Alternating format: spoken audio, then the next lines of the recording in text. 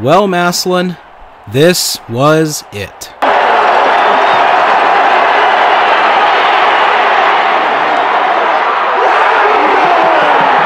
One final defensive stand for MASSILLON's greatest defense ever, and then 15,000 people go nuts inside Canton's Hall of Fame Stadium. Players storm the field to celebrate what they've finally done, and then the city throws a summer-long party for everyone. Each fan wakes up every morning and practices their TIG chant. No, seriously. TIG! And so now, all the years of heartbreak after heartbreak are now a thing of the past, and for the first time in more than 50 years, MASSILLON will be labeled as the defending state champion all season long.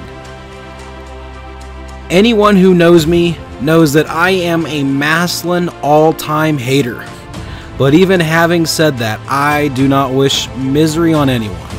Last year, I had many videos go viral. The Valdosta video has 145,000 views. St. Ed's has 95,000. The MASSILLON-McKinley game has nearly 30,000. All we did was sit in our seats the whole game. Dog check. I read hundreds and hundreds of comments every day from MASSILLON grads from all over. Each one seemed to give me their graduation year and current location update as if they were reporting for duty. Most of them mentioned their mother or father or their grandmother or grandfather and how they're old and they wish nothing more than to see MASSILLON win it all before they pass away. That hits home for me. We all have had grandparents or great-grandparents or whoever who have passed away wishing nothing more than the Browns to win the Super Bowl finally or the Indians to win the World Series again. And while there's still hope technically for the Browns, we will never see the Indians win a World Series. That was me watching the 2016 Cavs come back from 3-1. I spent my whole childhood rooting for the Cavs during LeBron's first stint in Cleveland, just to have that ripped away from me. And then 2016 came and seemed surreal to my adult self. MASSILLON had a similar issue.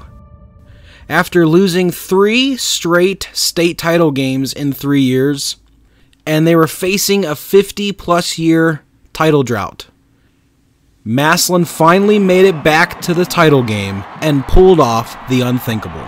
I'll tell you what, for 50 years, MASSILLON, you've heard the talk that you never won one on the field. Well, the final results of this game say that talk is over. So let me officially speak on behalf of myself and this channel when I say congratulations to the city of MASSILLON.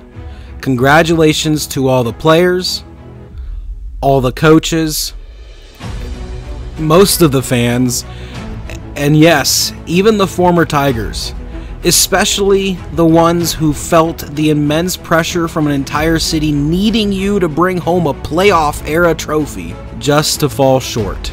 Congratulations to you as well. If there's anything that MASSILLON fans love more than their Tigers, it's wearing Tiger gear to the Belton Village area and other parts of Starr County. So go check out the Tiger store / Simon Says Promotions / Spirit of Stark for any of your Tiger needs. They got all your state title stuff, so get that while you guys are still defending the crown. They have mugs, blankets, all sorts of stuff. There's apparently even a frickin' puzzle. Trust me. They can't wait to see you. But speaking of MASSILLON defending their crown, they sure have a tough road ahead of them, and it actually starts out in Oregon this year.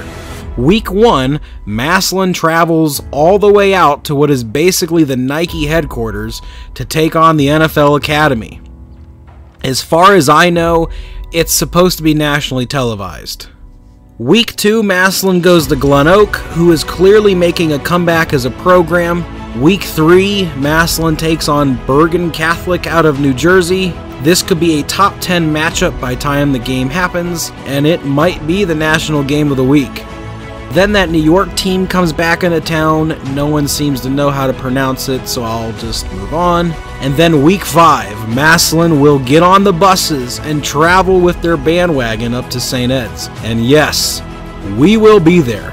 There will be a Bulldog license plate in Lakewood that night. This once again will probably be the biggest game in the state for the year for many reasons. St. Edward has won the last 3 state championships in Division I, boasting a 15-1 record each of those seasons. So they've had 3 losses the last 3 years. The 2 of them are at MASSILLON the last 2 years, in games that were decided in the final minute essentially. And the 3rd loss was to Moeller in overtime 3 years ago. They have won 7 state championships since winning their first in 2011, and they are 149-25 over that period. MASSILLON won its first playoff era state championship last year when they went 16-0. Over that same time span since 2011, MASSILLON boasts a 133-34 record. MASSILLON had a lot of chippy moments last year with opponents at the end of games, and this was one of them. And so, to continue the schedule, MASSILLON has 3 home games in a row against a team from Maryland, Clarkson Football North from Ontario, who I've seen play in the past, and then a team from Miami.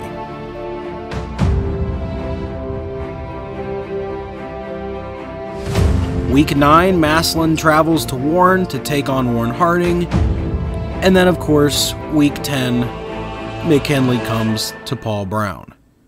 People tend to ask for my predictions when I make these videos, and I never include it.